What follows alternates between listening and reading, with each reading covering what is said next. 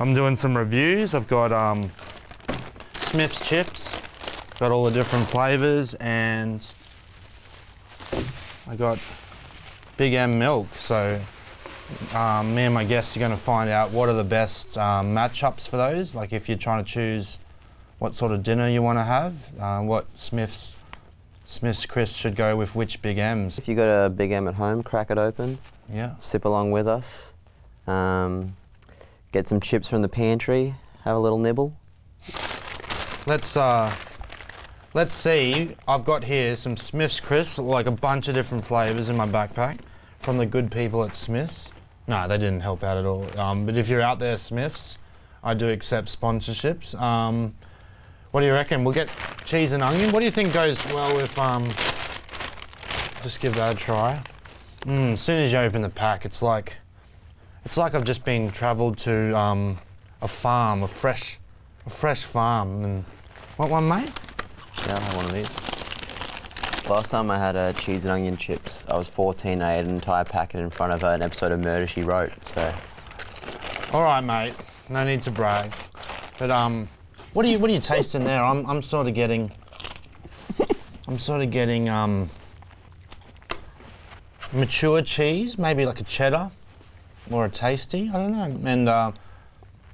And I'm not as big an onion enthusiast as Tony Abbott. He liked his onion, but I'm sensing like a brown onion or a white onion. Yeah. Well done there, Smiths. It actually says it's 75% less saturated fat, so it's good to know I'm having a healthy item here. Yeah. I can actually feel myself getting healthier as I eat the chips. So.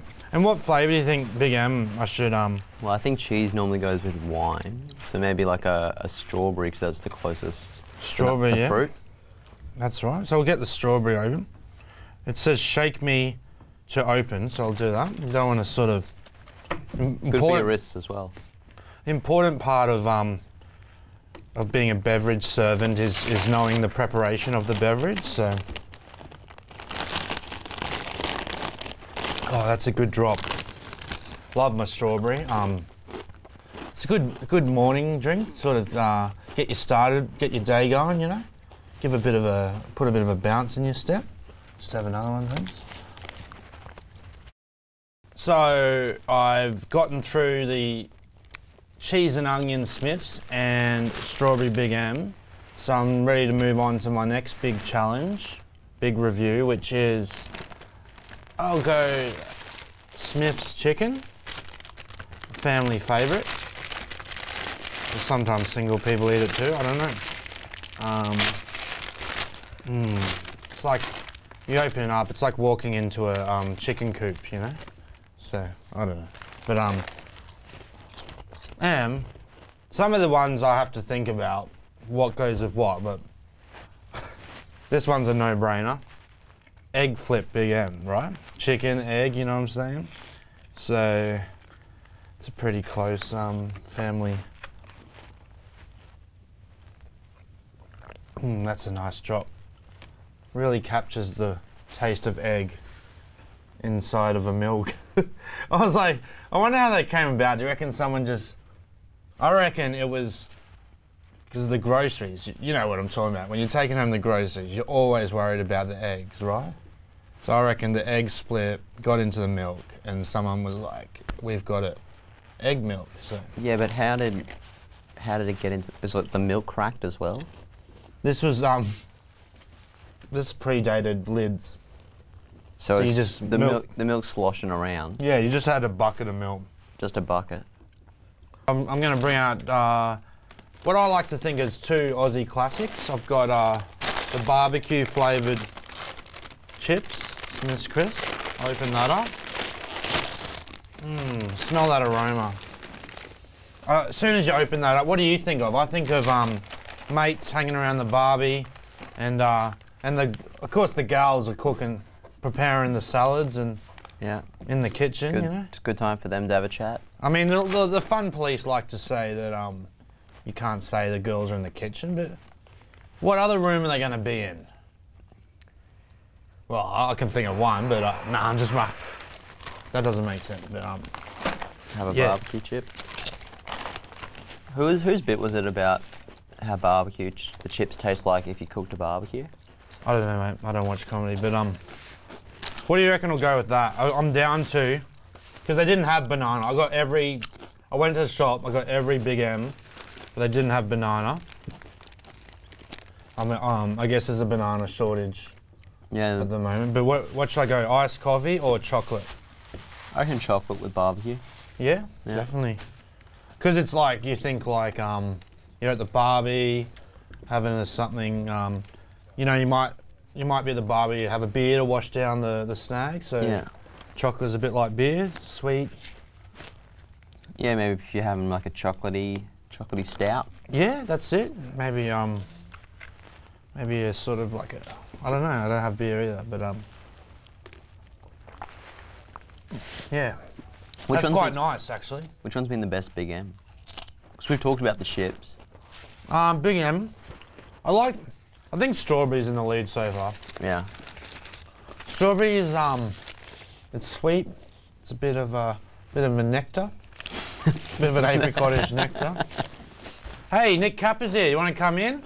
Is that all right? Nick Capper, Australia's second favourite capper. Yeah. After Steve, the ping pong captain. So we're into our last one, salt and vinegar, last Smith. Ooh. Get a whiff of that. Doesn't that bring back your childhood? Can you smell that? You know what that reminds me of? The swimming pool. Yeah. I used to always get. And did you ever make sangers, like salt and vinegar chip sangers? Ooh, yeah. Sandwich? Ooh, yeah. There's actually a people like to get the chips and sort of put them in the sandwich, and I think you've got to do it yourself because there was a place up in like a chicken place up in Queensland. They've closed down since, called Brody's, and they used to have a pre-made like chip burger, and I think it's all about DIY. I think chip sandwiches to me are the punk rock DIY, you know, indie sandwich. I remember I went to this really expensive restaurant in Manly, and they had fish and chips, but it wasn't cooked chips. It was like crisp chips. Yeah. And I was very disappointed. Oh, yeah. I was like, because I paid like, I don't know, $18 for it. Guys, true. I'm not here to bag out cuisine. You know, I'm open to all. My palate is open to all taste of the Australian cuisine industry, but I'm going to go out on a limb and say salt and vinegar is my least favourite of the ones I've had so far. What do you? Yeah, not as strong as they used to be. No, because I'm all about the chook. Love the cheese and onion, the barbie. Original is what it is. You know what you're getting. But one thing I like with the original is it's a good accompaniment to. Is that a word? It will be. Yeah. It's a good companion. We'll use companion. Yeah. Good companion to your dip. And if you want to be exotic, you can have a bit of French onion, French onion dip, or we'll spin the globe around, see where it lands. Mexico, if you want a bit of old El Paso salsa. Throw that on there. Mexico onion dip. Oh yeah. I think it's a big call, but I think it's the point of the show where I'm gonna have to rank them. So we'll start number one. We'll go cheese. Chicken's still good, isn't it? It's still good chicken. It's held up. Actually, you were. This was discussed before you arrived. You might be able to help. But do you know why green was selected as the international chicken colour? No. You can hold that if you want. Oh, actually, no, we're ranking them, aren't we? Yeah, we're ranking. What do you, we know Angus would probably have these two at the end for his political views. Nah. What's your political views? I would say no barbecues. Get them out. Warm colours. Yeah. What do you reckon? Send in your votes, guys. Ooh. Yeah. We've got our first caller here. Yep. You agree? Yeah. So that was Steve Fakington of Fakeville. I'm making that up. He actually lives in Fake Town, and but he agrees. He says Ripper choice. Would you say that, Kevin? Yeah, I reckon so. I'd probably nearly put chicken up the front there, but hey, who am I? All right. So, what do you reckon? Move him along. I reckon chicken's number one. It's held up through the years. It's in. You know what you're getting, don't you?